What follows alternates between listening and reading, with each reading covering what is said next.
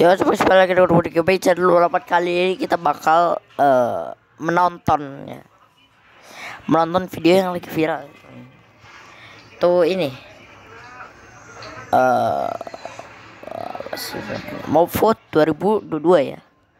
Langsung aja kita tonton dari Sniffer ya. Tiny Agnes, did you teach chickens how to lay eggs underwater? Not yet. They look ancient. These are sniffer eggs. I thought they were extinct. Padahal gue juga What kind of chicken is that? Oh, they aren't birds at all. The sniffer is an ancient mob. Were they Jadi plant Sniffer experts? katanya itu They ancient loved mob plants and found seeds by sniffing the ground in the most atau adorable mob way. kuno. With all of these eggs, I bet we can help them thrive in the overworld once again. And maybe even get some new plants, if the community votes for the sniffer, that is. Exactly.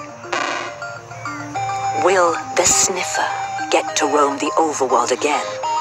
You have 24 hours to cast your vote starting on October the 14th, noon, Eastern Daylight Time.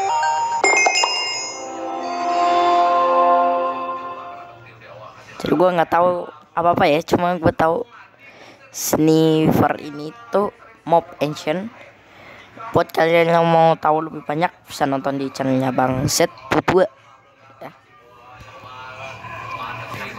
Kita next ke Raskal ya, Raskal. Is this where you saw the new mob? There it is. Oh, that's a Di rascal. sini ada di main Is it hostile? Just a little mischievous. It lives underground and loves playing hide and seek. So do I, Terus kok bersembunyi? especially after lunch.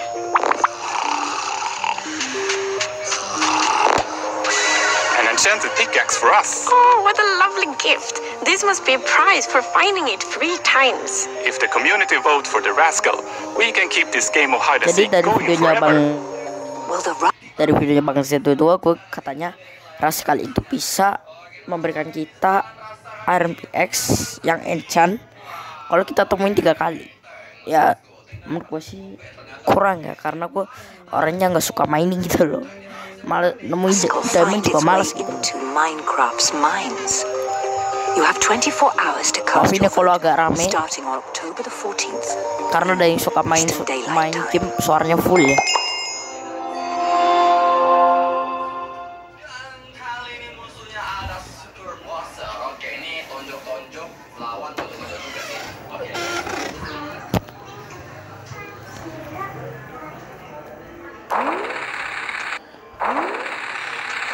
Kita ke next ke Tough Golem.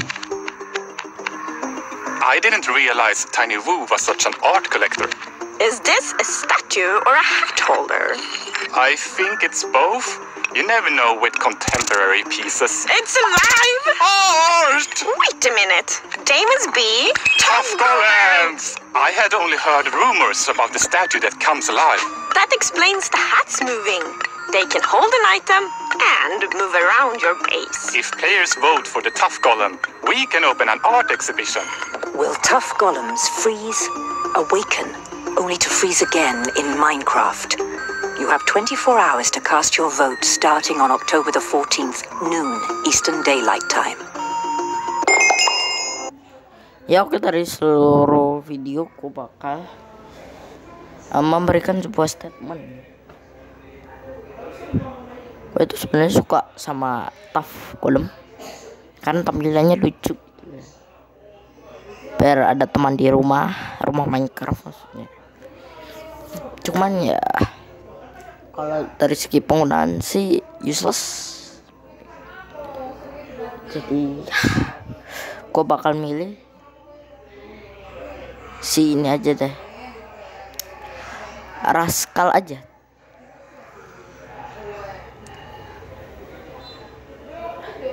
Raskal aja, mungkin gue bakal hoki nanti. Oke, goodbye, dadah.